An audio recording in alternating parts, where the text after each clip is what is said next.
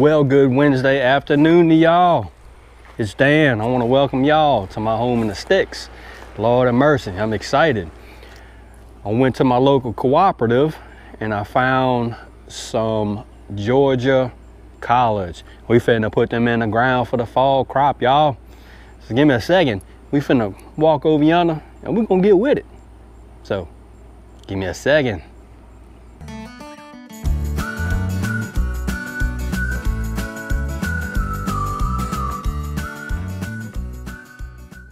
Got some black cow manure. All I'm gonna do, and now remember, we rocking and rolling with the no-till method. So all I'm gonna do is add this black cow to the top of these beds, and we're gonna rock on just like that. See, we might get another bag in there. We're just gonna see what happens.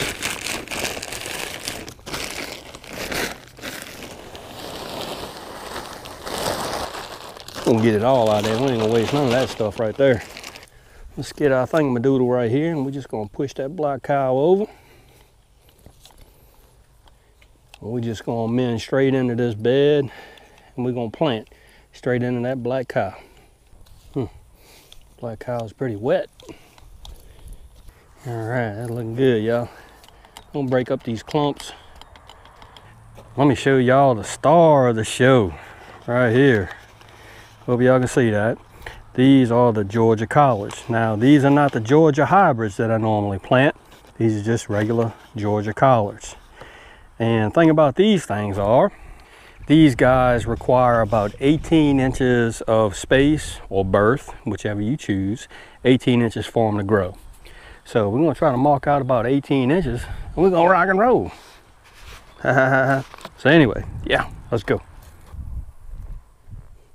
We have about 6 plants. So let me give me 18 inches the other way. Let's see, I really don't like stepping in my raised beds, but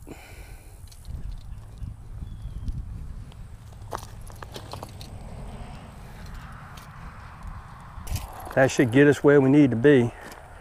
I think that's 6 plants. Heck, I don't know. I'm gonna have to go over there and check. No, that's 3, 6, that's 12. Oh, Lord have mercy. But here we go. Here's one right here. Come on out there. Let's see, we're gonna put one right here in the middle.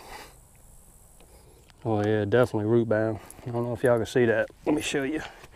Look at these guys, they root bound. So, may give these guys a little twist and a pull just to break it up just a little bit. And we'll rock and roll. Hope y'all seeing some of this anyways. I had the camera set up high. You get the gist of what I'm doing. And what I'll do is once I get these guys all planted out, I'll put that camera on a small tripod and I'll give you a close-up of what it looks like. I don't know about y'all, but I love some dang collards. Collards and cornbread. Now, what I have over here is some unfertilized utility hay. That's all it is. It's just utility hay. And the good thing about it is not fertilized. What I'm going to do is I'm going to mulch all these guys in over here with that utility hay, and hopefully we can keep some of that water in the ground. So let's start doing that. Oops. I'm gonna get it all up underneath them leaves and whatnot. Now this hay is gonna help out a lot, especially with the water, and it's also gonna keep the weeds down. Not that I have a lot of weeds in here, but it's gonna help out. And then as this hay breaks down, it's actually gonna add some valuable nutrients into the soil. So that's a good thing as well. I don't know if y'all can see all of this with what I'm doing. Hopefully you're catching some of this. It looks like it's a mess, but it's gonna help these guys out pretty good. So that's right, that's how we're gonna roll with it. Got everybody covered up over there as well on those peas and stuff. Help them with the water retention and things like that. So let me get that squared away.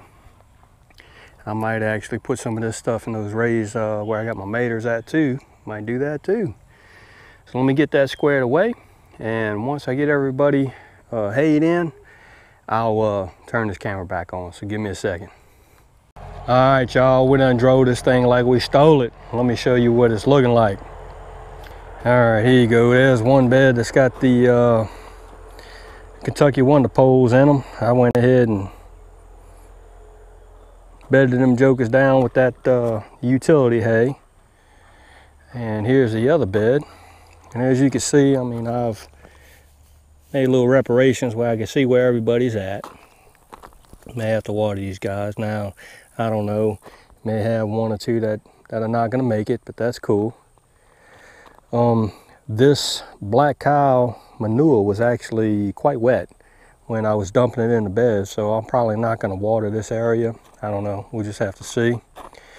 And here's our cabbage, Brussels sprout, and kale. They all nicely tucked in that hay.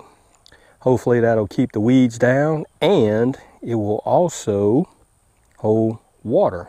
It will help with water retention. Now, is this the right way to do it? I don't know. It's just the way I'm going to do it. We're going to see what happens. Doesn't appear to me that it would be a bad thing. So, given that it is unfertilized hay, so I don't have to worry about getting any fertilizers, you know, nasty stuff mixed in with what I'm growing. So that's a good thing.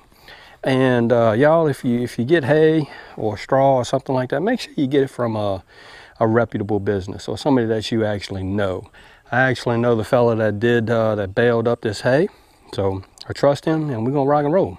Here's the mater bed and the pepper bed. I got them all hayed up real good, mulched up, if you will. And we're gonna see what happens. So there you have it. That's what I've done today.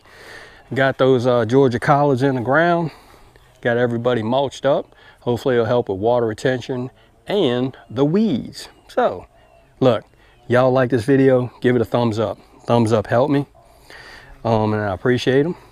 And if you haven't subscribed to the Home in the Sticks channel, think about it. Sure gonna love have some new folks come visit me over my Home in the Sticks so I can share what I'm doing with y'all, you and y'all. And you know it's coming now, and I'm always gonna say it because it's something that you need to know and you should stand by. Don't let nobody dull your shine now, and I mean nobody. You get your shine on, and we'll see you and y'all in the next video.